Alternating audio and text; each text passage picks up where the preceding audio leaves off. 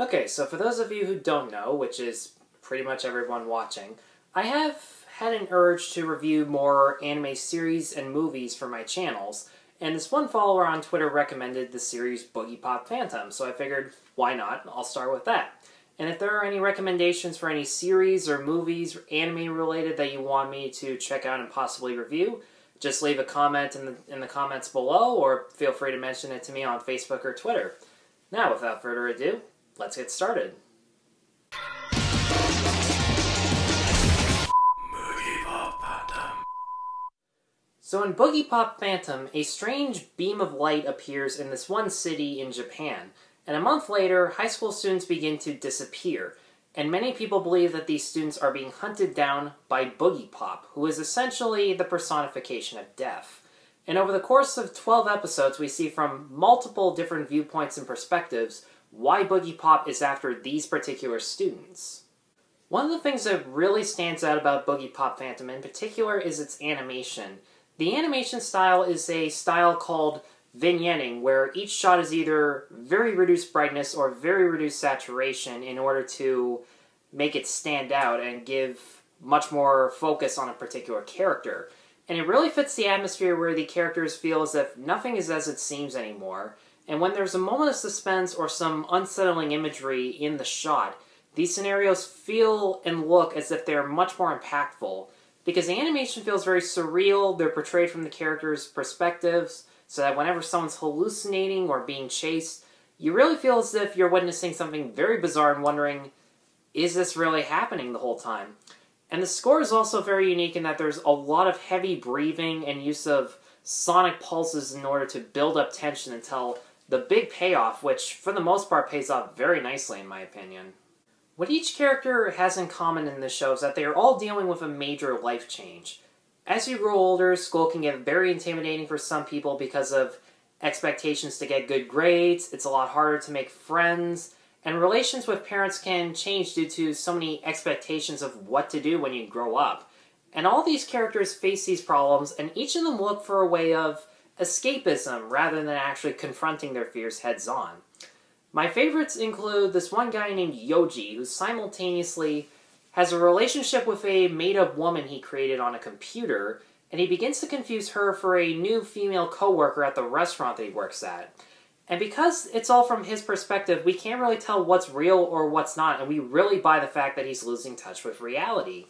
And another favorite of mine includes a man who can literally feed off of people's pain, and he does so not really because he cares about them, but because he just wants a purpose in life. And I won't spoil how he's able to do this because it's actually very clever, and it ties into the show's themes very nicely. Now, the narrative may throw some people off because I'd say the majority of main characters appear in 2 episodes max. Each episode usually covers one character going through a change, how they suffer consequences of their actions, and then moves on to another character.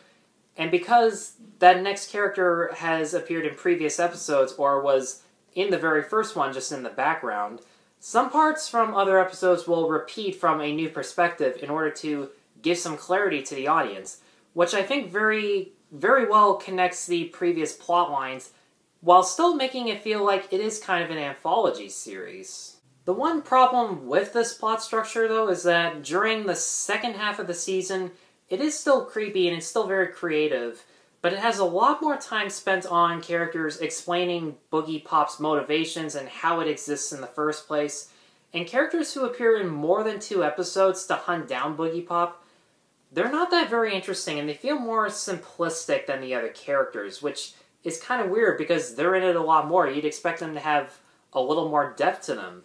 But the main woman who is tracking down Boogiepop is just some stoic loner who thinks that she has no choice but to help the victims.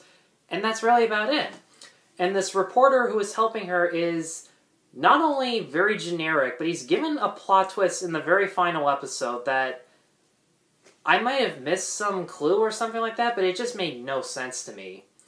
And another minor thing is that the last episode, while it is good at showing how some characters have recovered and have moved on from past episodes and may have even learned something, it just felt like a pointless epilogue that I didn't really think needed to explain everything. And on top of that, the last episode really stands out because as I mentioned, the animation is very vignette-y, where there's a lot of reduced brightness or reduced saturation, but in the last episode, it's like a normal episode of any other anime show, and it really doesn't feel as impactful as the other episodes. Overall, I really like Boogiepop Phantom's plot structure because it stands out from other shows in that, while it does feel like an anthology series, it does connect together very nicely, and I really love the themes as to how some characters choose to escape from their lives as opposed to trying to face it heads on, and I love seeing the consequences of those actions.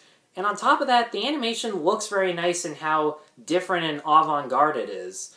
And for that reason, I'm going to give Boogiepop Phantom a 4 out of 5. Guys, thanks as always for watching. Be sure to like, subscribe, check out my other movie reviews and some of my other anime reviews on this channel. Thank you all so much for watching. Take care.